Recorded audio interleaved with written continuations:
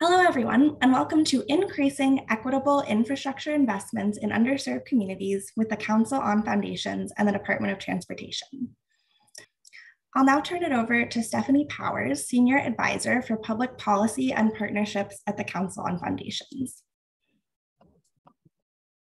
Thank you, Caroline, and good afternoon, everyone. I'm Stephanie Powers, and I'm the Senior Advisor for Public Policy and Partnerships at the Council, and I'm your host and moderator for this event today. I want to thank you for joining us to talk with colleagues from the U.S. Department of Transportation about the initiatives they have intentionally designed to increase equity in the distribution of the new funding available through the Infrastructure Investment and Jobs Act of 2021, a $1.2 trillion cross-government investment. This is your chance as funders to talk to the architects of the Department of Transportation's very significant role in this historic federal opportunity.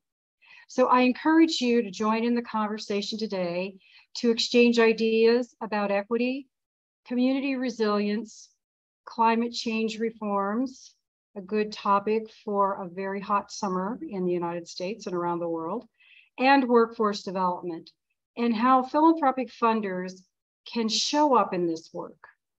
And it's not just about money to fill gaps. There's important community leadership that philanthropy can exercise when local officials are looking for input on how and where to place the priorities in this money. There's very important community engagement that brings non-traditional voices to the decision-making tables. And there are certainly lessons to share that foundations have learned from their similar investments. First, we will hear from our federal colleagues about their perspectives on the need for public, private, and philanthropic partnerships. Today, we have Linda Tran, who is the Director of Public Engagement and a Senior Advisor to Secretary Pete Buttigieg. Maria Zimmerman, who's the Strategic Advisor for Technical Assistance and Community Solutions, and Christopher Coes, who is the Assistant Secretary for Transportation Policy. After we hear from them, we will open the mics for reaction and comments from you. Just raise your Zoom hand or put your comments and questions in the chat function, and I'm going to keep track of those. But we have three funders today who have graciously agreed to kick off the philanthropy response part of this conversation. So let me welcome them. Naomi Amaha, who is the Director of Policy and Government Affairs and Impact at the Denver Foundation. Crystal Bridgman, who is the Senior Director for Workforce Development at Siemens Foundation. And Shauna Bartley, who is a Policy Officer at the Kellogg Foundation. So with that, to get this conversation started, I'd like to turn the mic over to Linda. Welcome. Thank you so much, Stephanie, and thanks to the entire Council on Foundations team for bringing everybody together for this conversation. We're excited to have a chance to go a little bit deeper than we've been able to do in some of the conversations to date, and really to hear from you all what you're thinking about in terms of how to take part in this incredible historic moment. Just to kick things off here, our colleague Charlene is going to start sharing her screen, and you can move to the next slide. We want to make sure that you understand broadly the DOT approach on infrastructure implementation. And in order to do so, you need to understand how we see this moment, this opportunity, and the urgency of the work that we're doing right now.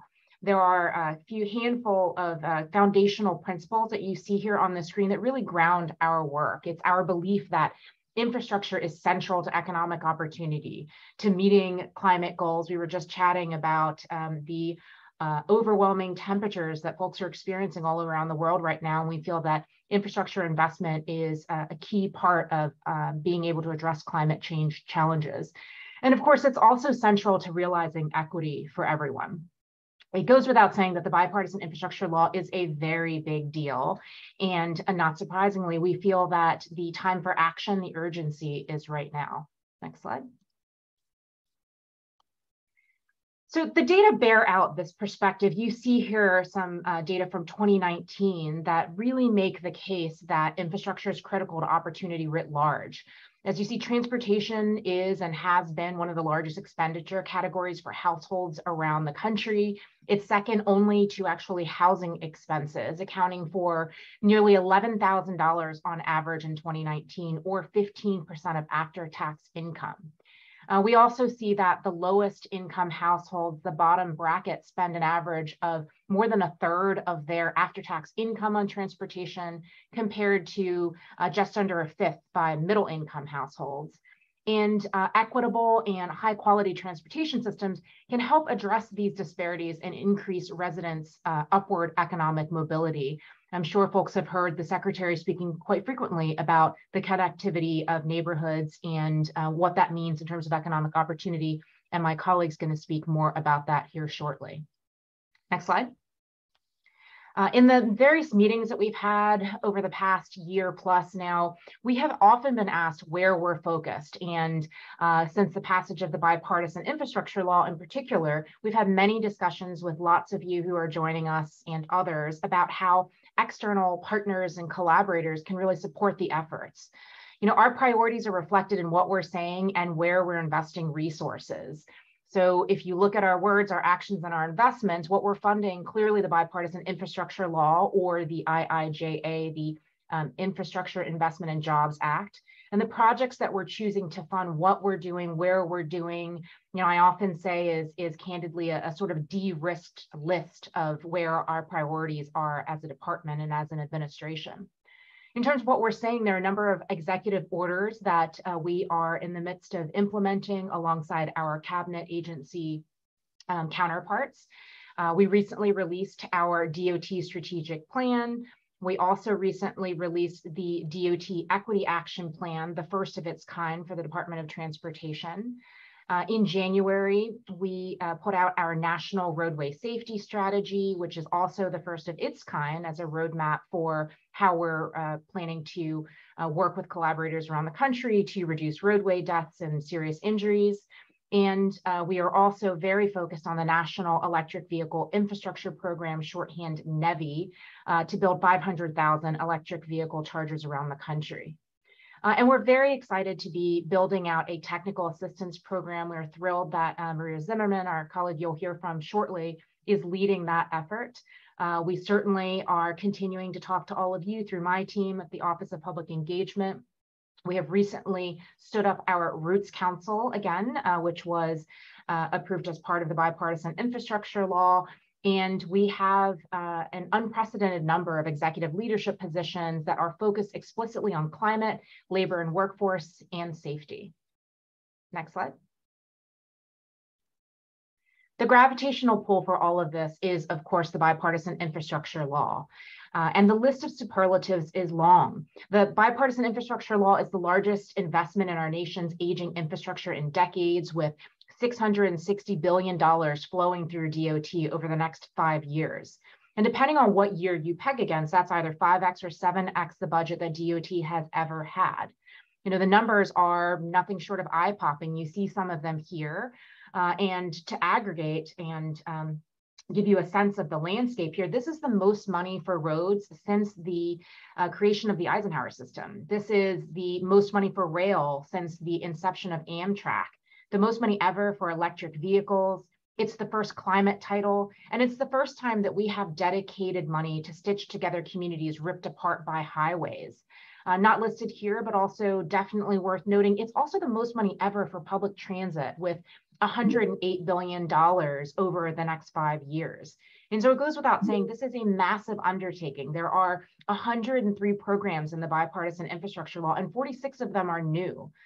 You know, what you've heard is a lot about the big picture superlatives here. What you may not have heard enough is that we really need your support and your partnership in order to be successful in implementing this legislation. So to say more about our values and our approach, I'm going to hand it over now to my colleague, the Assistant Secretary for Policy, Christopher Coes. Thank you, Linda, and thank you all for allowing us to have this moment to share a little insights of how we are implementing the bipartisan infrastructure law. As we continue to advance this work, it's really important to recognize that past federal transportation investments have too often, failed to address the inequities or have actually created some of the challenges that we see today, particularly when it comes to economic disparities and also our climate crisis. And in many cases, we know that our infrastructure investments, even those that have happened in the last decade, have even made those disparities worse. The department and the entire Biden-Harris administration are committed to doing the right thing for our shared future. Addressing these inequities, building a better and more equitable transportation system is what we are striving for. As you see on the, we can go to the next, as you can see here, as the administration, as many other agencies, the Department of Transportation made a huge milestone earlier this year, releasing our Equity Action Plan, which we believe is a dramatic shift in how we, the Department of Transportation, believe we can deliver a more equitable transportation program. It highlights key actions that the department will undertake to expand access and opportunity to all communities, while focusing on underserved, overburdened, and disadvantaged communities. The actions that we prescribe fall under 4 focus areas: wealth creation, power of community, interventions, and expanding access. Actions will include providing additional technical assistance to small disadvantaged businesses, reinvigorating our Title VI Civil Rights Act, launching a new National Technical Assistance Center, and developing metrics on reducing transportation costs in households. We have a long way to go to creating a truly equitable, a more safer transportation system, but the actions outlined in this plan form a very strong foundation. Next slide. One of the things that is, one of the roles that I have at the department is working with the secretary to develop our overall strategic plan. And one of the things that we have done for the first time is prioritize equity as a department strategic goal. The various strategies, as you know, whether it's come safety, which is our North Star, whether it's promoting economic opportunity, whether it's actually ensuring that we are meeting the climate crisis, equity is at the forefront and an essential and pillar of assuring that we do it right. One of the key aspects of our strategy is ensuring that not only are we embedding equity in the entire fabric of the department, but we're doing it in a way that truly we are expanding the access for underserved communities and empowering communities to be more empowered to be a part of the decision-making process. We at DOT understand we're trying to implement policies that drive a better outcome. While the bipartisan infrastructure law certainly provides an increase in much needed infrastructure funding so we can address the backlog of roads and bridges and buses and airports that are falling into disrepair, more funding alone does not guarantee more equitable outcomes. And we're going to use every tool in our toolkit, our hard, our soft power to do that. And as I said that to say, we've from FY21, we've been really focused on updating our criteria to center equity in our grant making. We have been ramping up our guidance to grantees to do better outcomes. We are accelerating our ability to expand technical assistance, whether it's directly to state DOTs, to MPOs and transit agencies, so they themselves can embrace our approach. But more importantly, we're also thinking about how we can expand partnerships directly with local governments, community-based organizations who are really interested in funding this agenda. Next slide.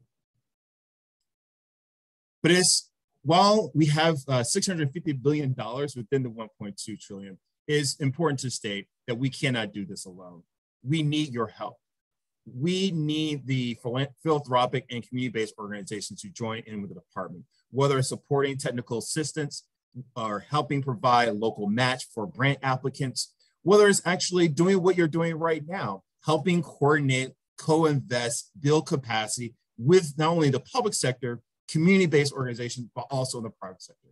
We're recognizing that as we are building the ship of creating a more safer, more equitable, more modern transportation system, we need to be able to document these stories, create narratives and language and research that really shows that this approach, this equitable transportation approach that we're trying to strive for, really is the best way to go.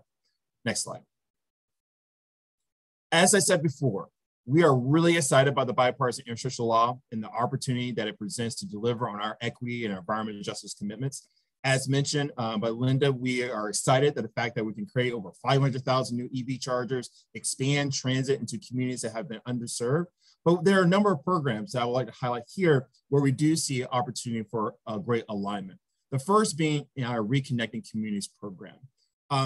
Last month, the secretary was down in Birmingham with a number of us, which really, again, is a first of its kind ever program dedicated to removing portions of interstates or repurposing and redesigning rural main streets or former rail lines to really address those disparities, but also create new thriving communities. And this is going to one of the few programs that we have at the department where we can actually support planning and capital projects, not only with local project sponsors, but also community-based organizations. The second program that I would like to call out is Recent Thriving Communities. And with that, I'll turn it over to my dear colleague, Maria Zimmerman, who's leading that effort for us. Maria? Great, thank you, Christopher. So I was excited to be brought on a couple months ago as the strategic advisor for technical assistance. And part of this includes helping us to launch this new program. And it is one of several different things that we have underway in the department to really better support the needs of disadvantaged communities and new grantees, particularly local cities, local government, which can be broadly interpreted as that, to really make sure that they can access our resources, both to get funding, but also to deliver successful projects. And with the Thriving Communities Initiative, as you can see here, this is actually language from Congress, from the statute.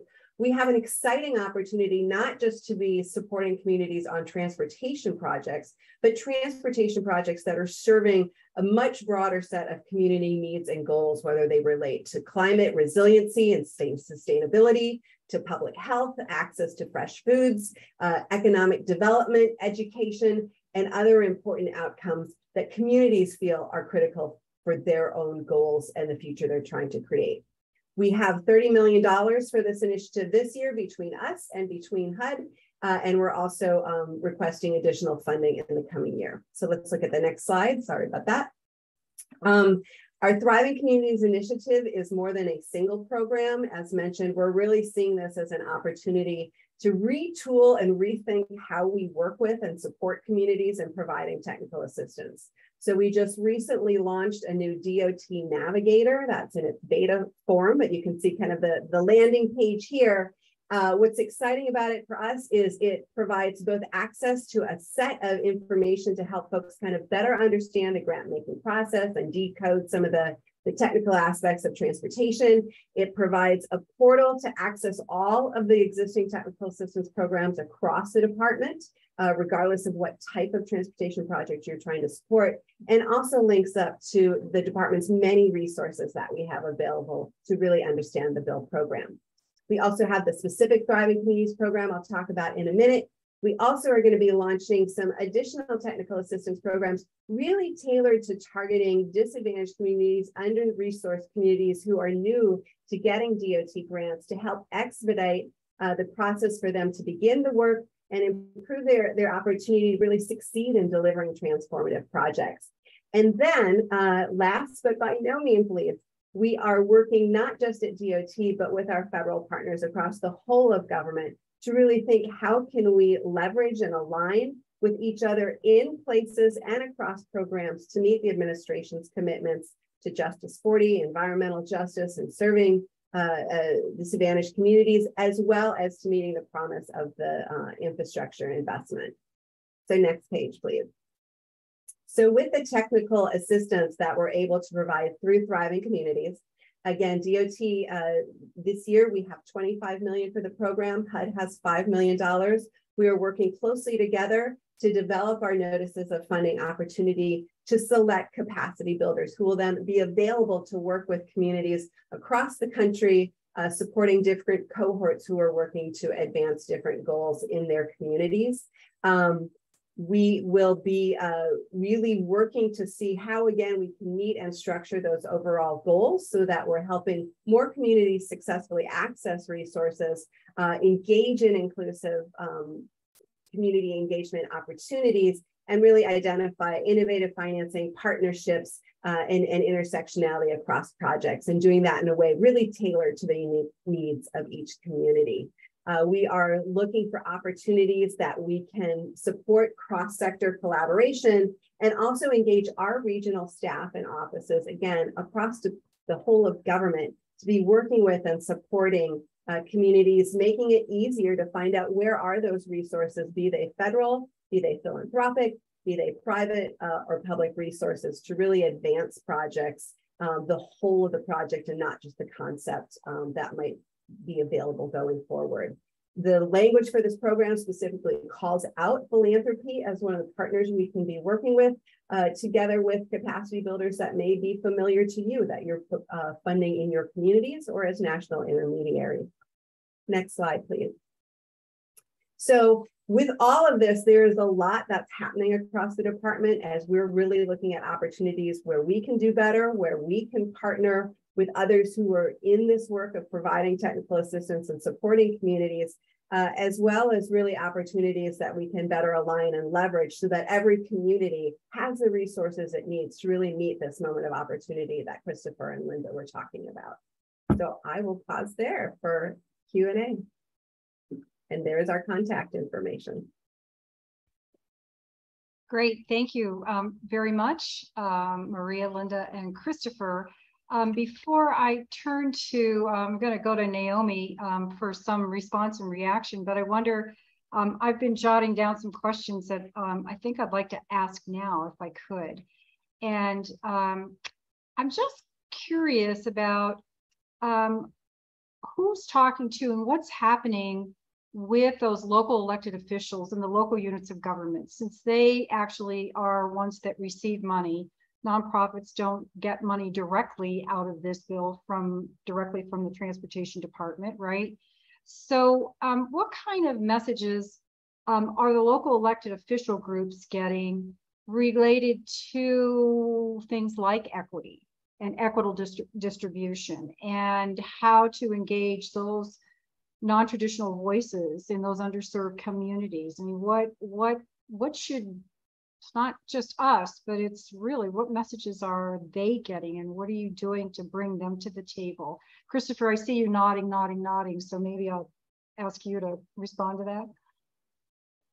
Oh, certainly. And I know my colleagues, Linda and Maria, will have additional to add. But a couple of things. First, I want to just make a quick friendly amendment.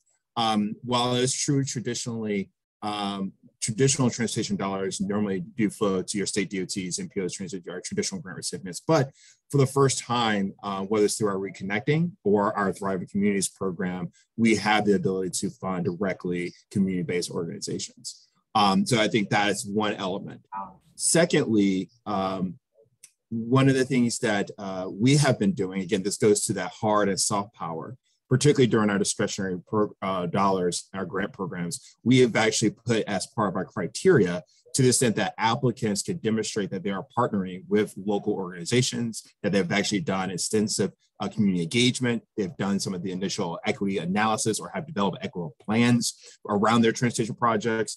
And we go even a step further where we're trying to encourage applicants to identify whether it's local project agreements, local hire opportunities. So where we're also getting not only the disparity studies and community engagement reports, but how we're also tying to the wealth creation. So that's just one example. But also I would also flag that I know my colleague Linda and Charles and others have been working very closely with a number of mayors who have been very supportive of some of these initiatives. And I know as part of the Thriving Communities work that Maria is doing, we are really looking to partner with those mayors to bring that partnership where we're bringing the community and even the private sector together to work on these major projects. But I'll let my colleagues Linda and Maria provide additional color. Thanks, Christopher. And, you know, I would be remiss if I didn't call out our best and most amazing asset, and that is the Secretary himself. I mean, he is regularly out there meeting with, talking to local and state leaders, and also using, you know, his microphone to make sure that people understand President Biden's commitment to equity writ large all across the administration, but also the laser focus that we've had here at DOT. We have incredible colleagues in our governmental affairs office who also host regular convenings, office hours, conversations, calls with state and local leaders. And we've had the great privilege of partnering with a number of folks that are on this call right now on different efforts that are underway to make sure that we're able to get some of the technical details out about each of these grant opportunities and new initiatives and programs that are coming out, but then also just to be able to engage in an ongoing dialogue and Q&A with them as they're working through this entire process. So certainly very, very mindful of the state and local elected leadership role, and always interested in additional ideas that you all may have based on the experiences that you've been through in past programming, past collaborations with the federal government, that might be some best practices that we can draw on to do our work better as we continue to iterate on that process. I just add one additional addendum. In our interagency work, something that's been really exciting to see is we have the opportunity with many of these programs to expand what we mean by local government. So like in conversations we've been having with HHS, the Department of Health and Human Services and the Center for Disease Control, they've been supporting and funding a lot of work with local community health departments and frontline organizations working on public health and community safety issues. So we're in an active conversation of how our programs could leverage and align with their programs and their stakeholders and their constituents. And we're seeing lots of those different efforts across the government when we really kind of get out of our silos and look at what are the issues that people are trying to move forward, and collectively, who is this broader ecosystem, many of whom philanthropy is also supporting and bringing together. And the more we can have these cross-sector discussions, I think that's where we see funding that CDC may be putting in, or a community foundation may be putting in, could be really helpful to that local match that then can access DOT funds. So lots of those conversations are happening. Great. Great. So Naomi, what kind of conversations are you having in Denver? Yes, first off, really excited to be a part of this conversation and hear all the amazing work happening. And we'll echo, I think one of the speakers shared about Secretary Buttigieg and how he really comes out to community. He was in Denver, I think a few weeks ago. Some of my colleagues had an opportunity to meet with him. So it was so great to see just leadership here on the ground, talking to our leaders about kind of the vision we have for transportation. There's a lot happening in the metro region and across the state as we think about transportation. This past legislative session, there was an investment for zero fare transit that's going to be implemented in August, which is a really exciting way to get people using our transit system. At the state level, last legislative session, there was a big transportation funding bill that was now going to be going into effect that'll provide state dollars. But I think for us, we're really excited about federal dollars coming into Colorado to help enhance and kind of guide our efforts as we think about improving multimodal transportation, as we think about furthering our electric vehicle infrastructure here in the state. For the Denver Foundation, and just for background, we are the largest community foundation in the Rocky Mountain region.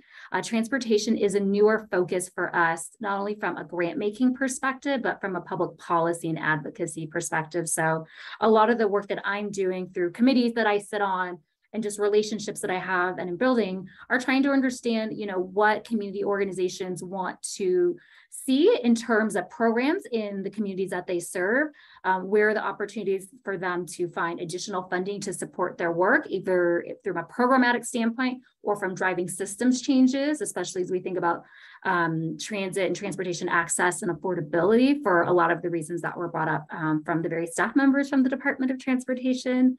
So I think there's a really great opportunity for foundations to bring together the organizations they fund to not only make them aware of these opportunities for grants, especially now hearing that nonprofits can actually apply directly for these federal dollars, but also make sure that they're included in the conversations as we think about discussions for planning and actual implementation, and trying to make sure that the dollars are going into those communities that have had the least amount of investment for the various transportation options that they need to get to their jobs, get to their healthcare options, get their school, or just get to the places that they need to go to live their everyday lives. It was so exciting as well to hear about equity and just the objectives that are outlined within the agency's plan, but also in the implementation of these dollars, but also seeing dollars that will help in actually doing the work and the planning that's associated with that. So I'm really excited to see that emphasis and really trying to ensure that the dollars are going to those communities that need it the most and have been, typically left behind as we think about funding. So a lot of great things to come. For me personally, I'm excited to share this recording and the resources with the various stakeholders that I work with and help be a conduit as we think about funding and just further conversations on how the dollars will be working here in Colorado. Thank you so much, Naomi. And I had the privilege of being with him for that visit to Denver a few weeks ago. And, we had the opportunity to visit the TOD project over there in the Mariposa area with your governor and senators, and to see the electric vehicle charging station that had been installed there, that area residents, some of the lower income folks in particular, were able to access, but also just to see this kind of broad thinking that has happened as a part of your really hard work in Denver. I call this out not only because it was fun just to be there in person, but also because we're always looking for these kinds of stories as well. Again, because we want to use him as our, effective and best bully pulpit person, but also because it's great best practices that we can then share out and hopefully inspire others to get involved in similar ways. So thank you all so much for all of that work. Great. Naomi, I can see you're very excited. I love all things transportation. It comes through. Yes, all things transportation. And just before I move to Crystal, I wanted just to ask you, so how is the community responding to the Community Foundation's embrace of this transportation as kind of a new priority and policy and advocacy? I think they're excited. I think for our organization, really, when we came to that point through the development of our strategic framework that's going to guide our work for the next decade. And so through feedback from community, that issue of transportation really elevated. And it also came across too, as we think about other focus areas that we've adopted. So environment and climate and air quality and affordable housing, we realize that all of these issues are really interconnected. So the ability for us to speak up around, service opportunity changes or funding opportunities to really further our transportation investments is really exciting. And I think our partners are really eager to have another voice in their advocacy efforts. Great. Great, thank you. And I will tell everybody in the audience, post any questions you have for your peers too, and any questions or comments that you would like to make to our federal colleagues as well. So I'm going to ask Crystal if you would go next and react to what you heard. And I know that Siemens has had a long focus on workforce development and apprenticeships and skill training and career pathways. I mean, if there was ever an opportunity, I think this infrastructure bill provides a really strong opportunity for good paying jobs and skill development. So I'm going to turn it to you next. Thank you, Stephanie. And let me add my appreciation as well to our colleagues from the Department of Transportation, as well as those with me on the panel today, my fellow funders, and everyone just joining into this conversation. Building this awareness and ecosystem is so important across all of these various kind of sectors that this work is going to touch. So appreciate you all taking the time to join us today. As you heard Stephanie say, we enter into this dialogue from the foundation's perspective, largely focused through the lens of what we can really bring to bear. For me, that's our portfolio and workforce development, really advancing apprenticeship, pre-apprenticeship models, other types of proven and promising, really high quality education and training programming that not only prepares us with an inclusive and diverse workforce and tackle some of these major equity challenges, but then also really helps strengthen those various types of workforces across transportation, across electrification, and just so many different areas the infrastructure bill touches. So, for those who may not be as familiar with Siemens, they are a major stakeholder in what's happening across the infrastructure landscape, particularly when it comes to the EV chargers. They're so excited about this work, being a partner in really advancing some of these ESG goals across our country and seeing us grow in that area. I wanted to just really highlight some of the ways that we're getting deeper into this kind of cross section between economic opportunity and the infrastructure investments, which are just truly historical in so many ways. But especially if you're someone like me who has spent decades in education and workforce development, this is money like we've never seen to open doors to opportunities. And it's so important. And just, I am so delighted to hear this emphasis on equity and ensuring that this is an opportunity to open doors and not just do kind of that economic investment. So just such a historical milestone here. So for us at the foundation, we started really advancing into this by going with what we know. And right now that's in our workforce development space. We had spent the last 5 years in a partnership with the National Governors Association, really to just do some hand-holding with states that were going to be committed to moving forward high-quality work-based learning throughout their K-12, post-secondary, and workforce development systems, including apprenticeship and pre-apprenticeship. So when the infrastructure bill passed, it was a very opportune time for us to really go to that pool of 20 plus states and say, who is doing this well? What can we do in this moment in time with the bipartisan bill to prepare states? For us, that meant really going in there, looking at who was really ready to take advantage of this opportunity, and then help them marry so many of these, what in too many cases are diverse sectors across things like your transportation state leaders, your workforce state leaders, your education state leaders, so many, just like at the federal level, unfortunately, sometimes that takes a lot of coordination and there just may not be as much funding up front to make that happen.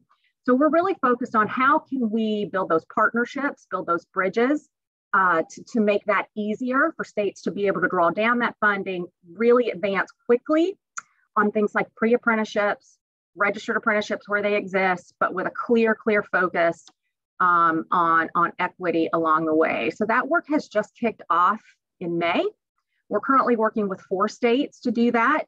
Hopefully it turns into a learning community from those 4 states so that it will grow beyond just that specific grant investments there.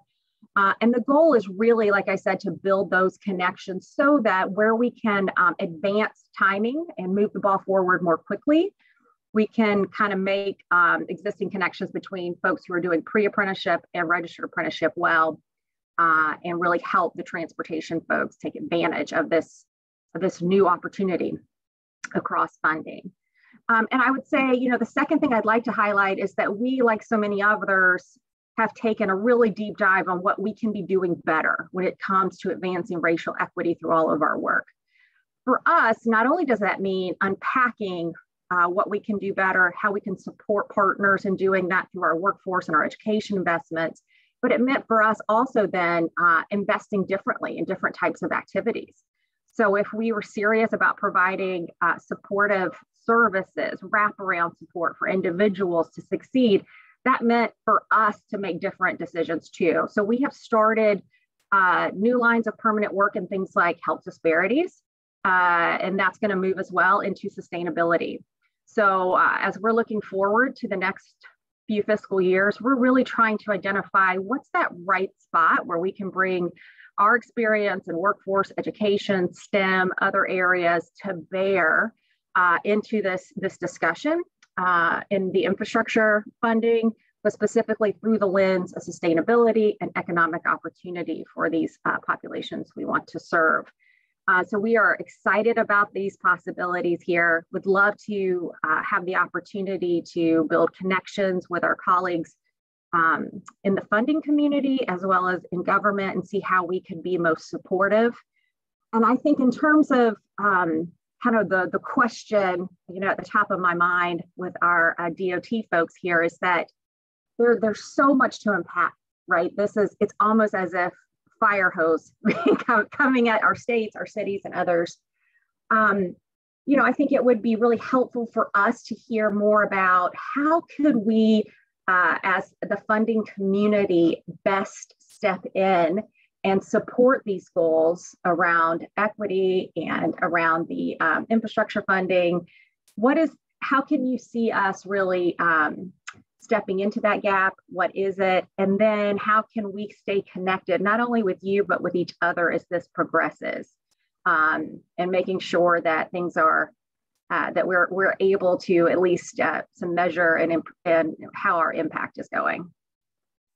I want to just make one small plug, Crystal, especially because you started off talking about workforce and apprenticeship and pre-apprenticeship programs. So it just so happens that literally right now, at the same time as this call, the White House and our Director of Bipartisan Infrastructure Law Implementation, Katie Thompson, they are hosting another webinar that's specifically about the White House Talent Pipeline Challenge, which is designed to encourage increased investment in specifically apprenticeship and pre-apprenticeship programs. So I want to make sure that folks have that information. But then I thought Christopher and Maria probably have a lot of thoughts to answer this particular question, and maybe Christopher could start.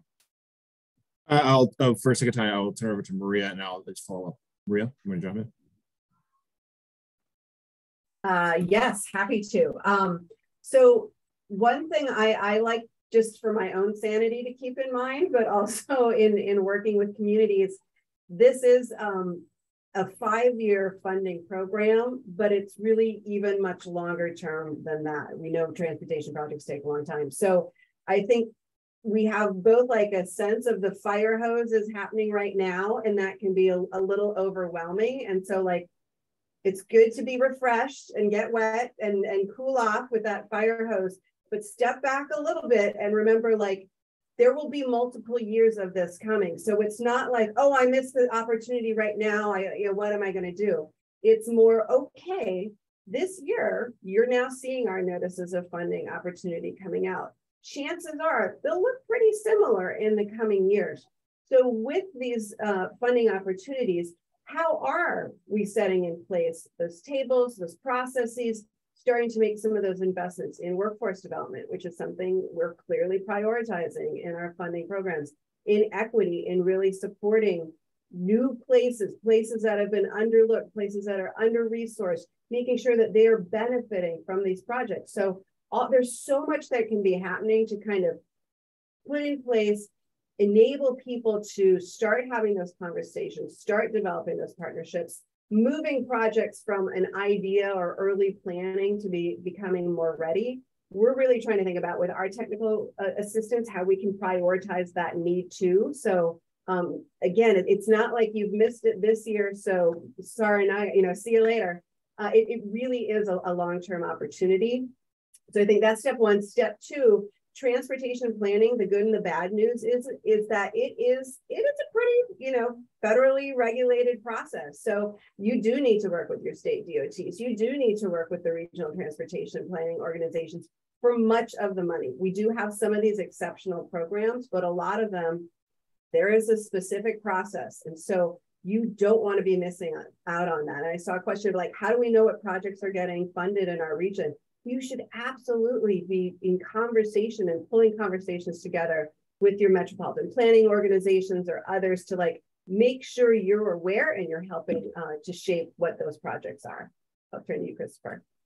Yeah, no, Maria, I think you covered some of the major. Only thing, the two things I will add is that it is very important to consider the full ecosystem of capacity building. I know oftentimes we think about the community-based organization, the nonprofit that we work with, maybe with the local government, but right now, state DOTs, transit agencies, and NPO are in desperate need of holding space to learn, but also as they're developing their state and regional transportation plans, how could they incorporate equity? How could they ensure that the projects they're identifying are meeting their climate goals? And that includes research, that includes data gathering, and that also includes bringing voices to the table. And so, Crystal, your first question, on the table is like, yes, you foundations and many of you have been doing the work, but it's also making sure that you're open the space where those decision makers can be a part of the conversation.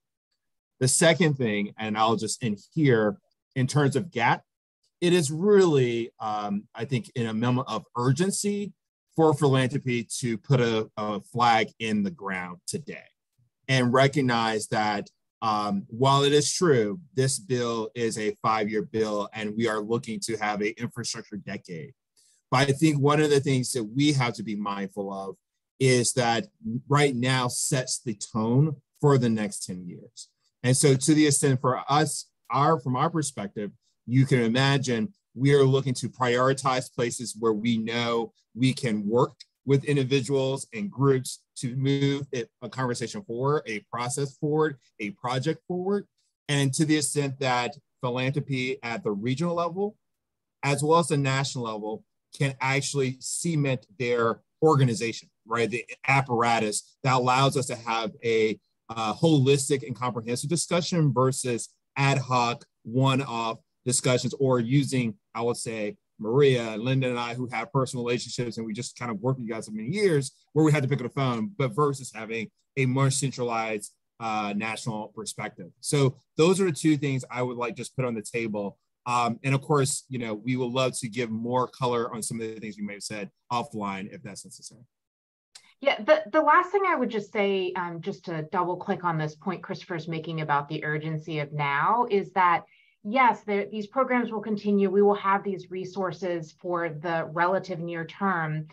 But as the Secretary often says, we have to make sure that the American people feel $1.2 trillion of value right now.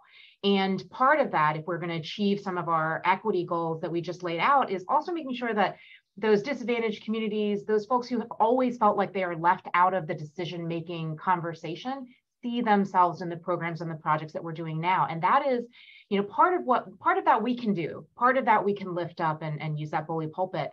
But a huge part of that, and where we see a gap, is on the overall broad narrative storytelling side of things, which, as we all know that are part of this conversation and have been doing this work for a really long time, is actually best done at the local level with those trusted local messengers, with those folks that you feel like really get the challenges that you have day to day. If you hear, to the point that was made a little bit earlier about, that Stephanie made about engaging local leaders, if you hear your mayor, your city councilman, your block captain talking about this project getting done because of the bipartisan infrastructure law and seeing the benefits of a family that you might know down the block, that's going to be obviously so much more impactful than anything that we can do from the federal level.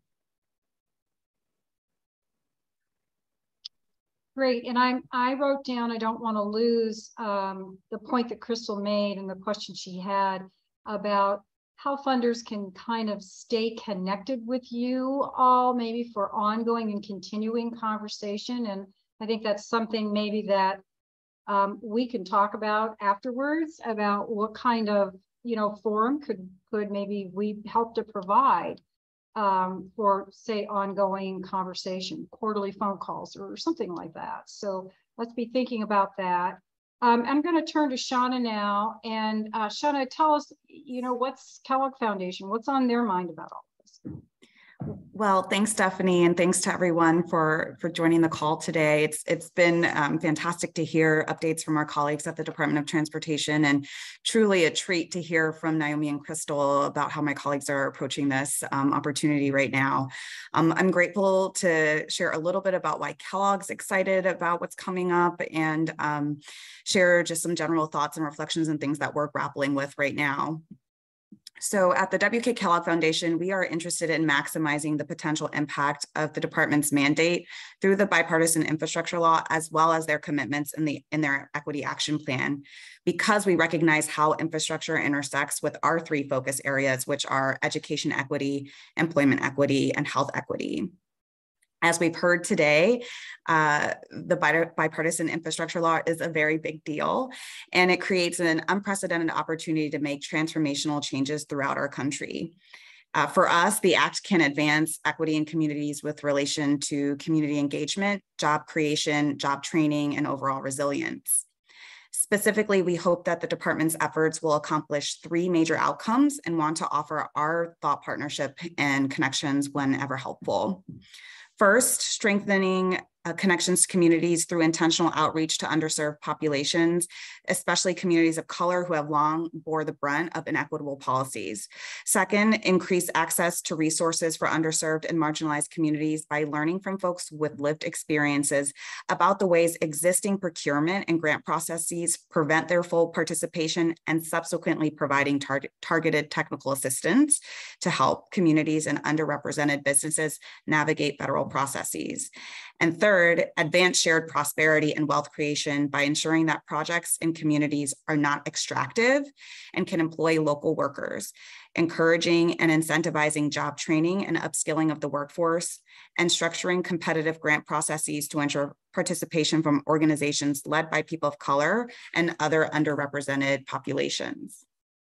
As a philanthropy that seeks to center racial equity in our work, and one that collaborates across diverse stakeholders, including the private sector, we know it takes intention and commitment to do this work, and it's rarely easy. Philanthropies like ours can be a resource and thought partner for this journey.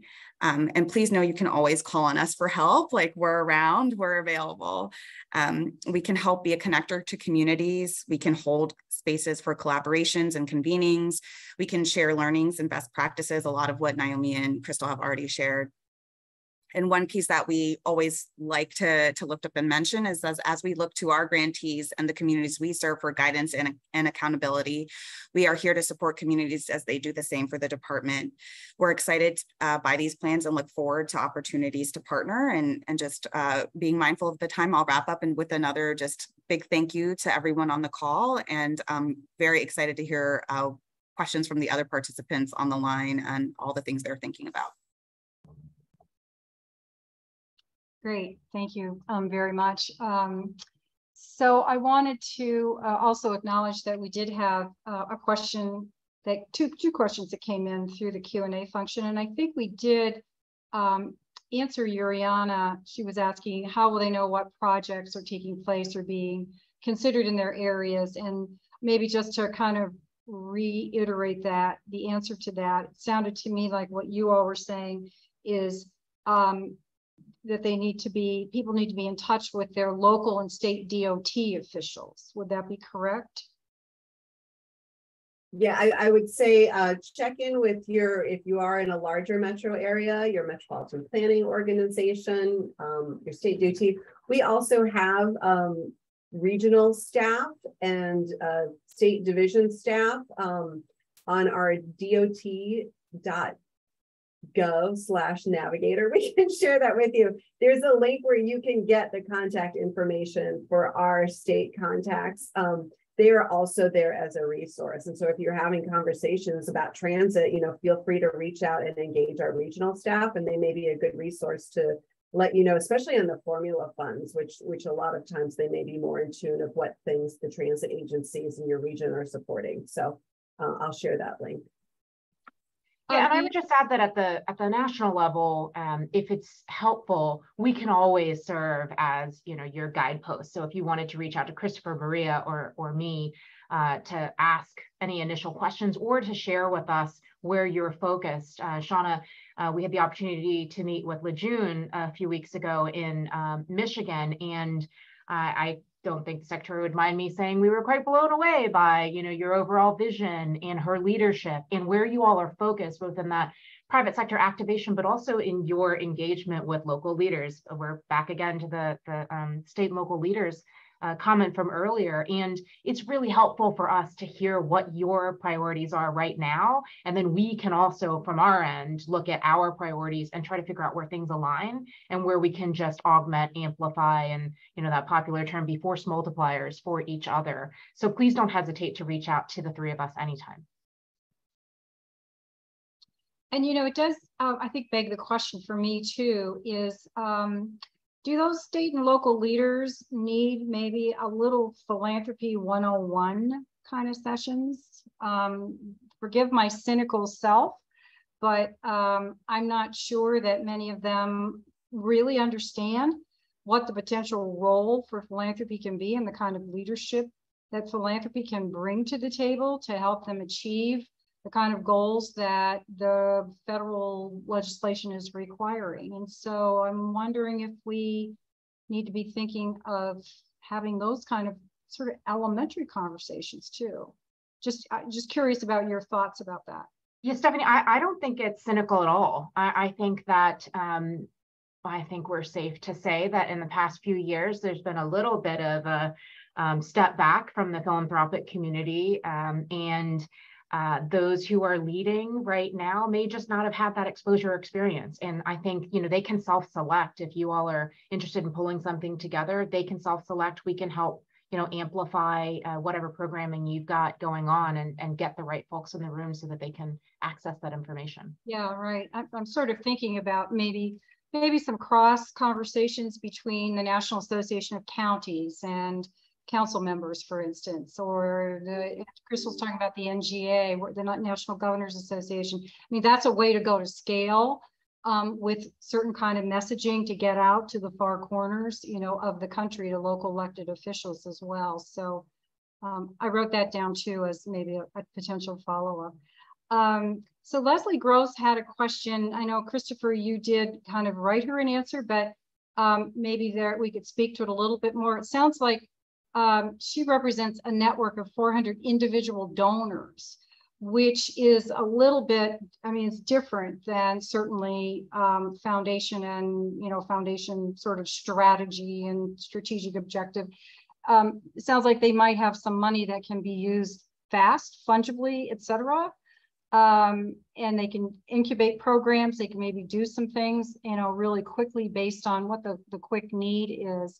So how to connect those donors, you know, into things like timelines. Should they also be talking maybe as individual donors to state and local DOT officials, have them come to you as well, certainly advertise your contact information. Christopher, you want to? Well, I'll just jump in. Stephanie, I think my answer back to Leslie was basically, please reach out to Maria, please reach out to Linda, reach out to me, and I will definitely plug and play.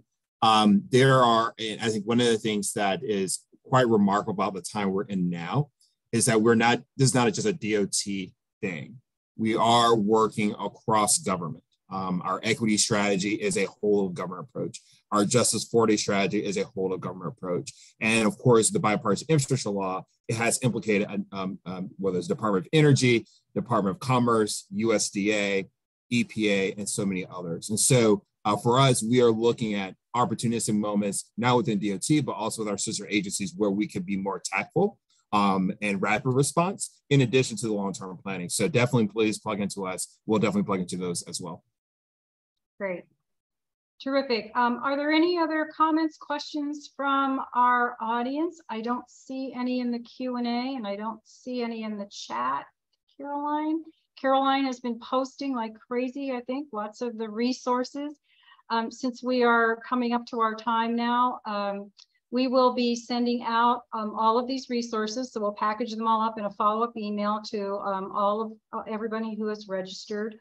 And then we will disseminate those to the council's broader network of membership as well.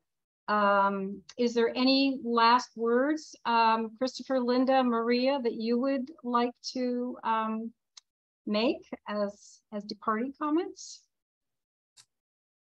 I think on behalf of Secretary Buttigieg and the entire team here, we're just really grateful just to have a space. This is a unique moment in time for us to refocus, double down on the great work that's already happening. And I think really in many cases, the Secretary has said it many, many times, we've had previous administrations, previous secretaries where we said all the right things, but now this time we actually have money to do those things. And so if there's anything left here, there's no excuse for us not to be able to look back 20 years from now and said, we actually did it right. And we changed the course of how infrastructure plays in the lives of so many Americans. And so with that, we're really excited. I know my team here is as well, and we stand ready to work in partnership. Excellent, excellent. And I will end with this. When we had our prep call for this, I think it was last week or 2 weeks ago, I said to Christopher, what's our big message to funders? And he said to me, time to get off the sidelines and get in the game. And so I'd like to end with that and thank my colleagues from the foundations, Crystal, Naomi, and Shauna, also for being with us today. I'm excited because you're excited. So I'm excited about transportation now. So thank you all. Caroline, is there anything we need to do to wrap up? No, thank you, Stephanie, and everyone. That was excellent. We'll send the recording and the links in an email by the end of the week. Please share with your networks, and thank you all for joining us today. Thank you all. Have a good rest of the day. Stay cool.